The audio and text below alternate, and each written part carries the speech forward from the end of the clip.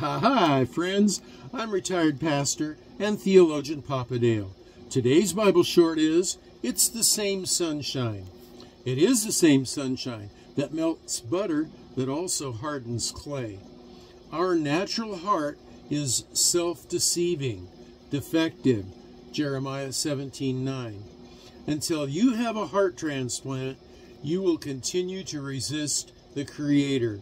You will not be able to understand the truth with a heart predisposed to believe lies. John 3:3.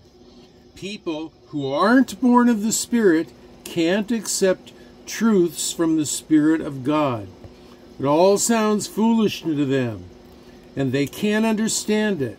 For only those who are born of the Spirit can understand what the Spirit means. 1 Corinthians 2:14. Yahweh says, if you truly seek Him, a new heart also will I give you, and a new spirit will I put within you.